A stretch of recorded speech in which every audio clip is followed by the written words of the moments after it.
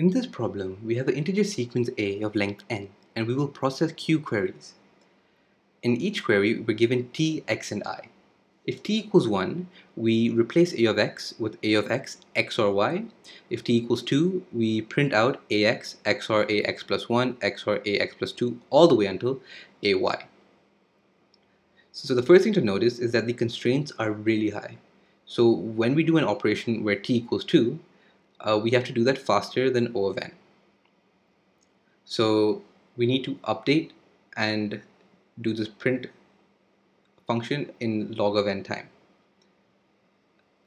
So the first thing that we should think about is a segment tree, right? So this is the code for a segment tree. I think by just search on GitHub, I think Cactal, it should be there.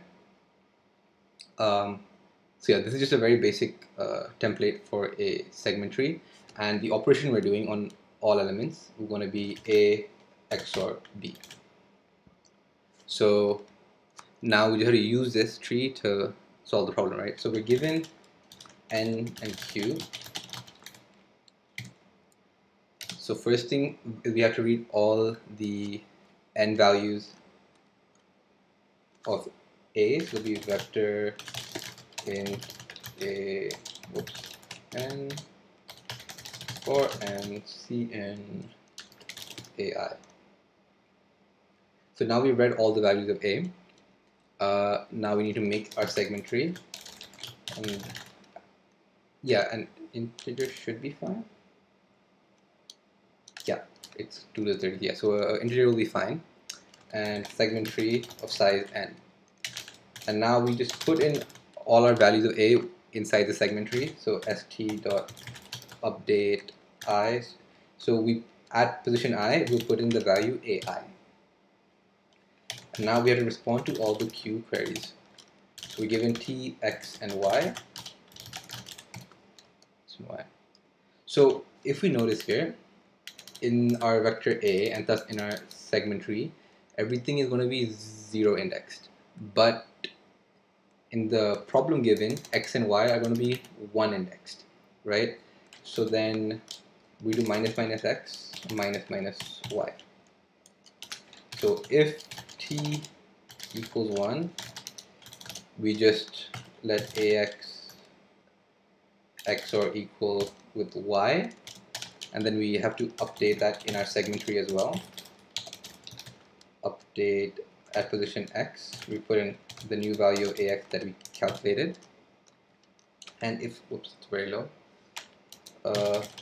Otherwise, if T equals 2, then what we have to do is we have to query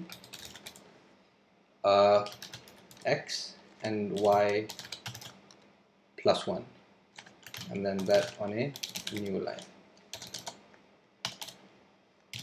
So why is this a plus 1? So in this implementation of a segment tree, when we query, we'll query from B all the way until but not including E. But in this problem, we also want to include Y. So therefore, we just have the end of the sequence be 1 plus Y. And I think this should work.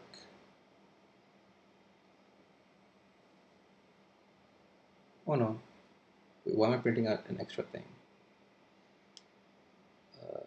Vector int an, reading a I, looks good. Make a segment tree of size n for an st.update ai for q int t x. Oh, I don't see in the t here. Okay, that is a silly mistake. Should be fine now.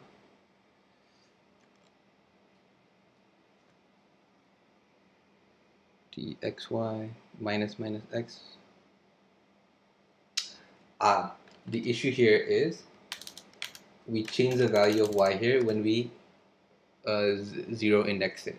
So therefore, this value of y will not be correct. So this would actually have to be y plus 1. Yeah, this is I should have just 1 indexed everything, but yeah, I think nonetheless this should work fine. 3, 2, 1. Okay, perfect.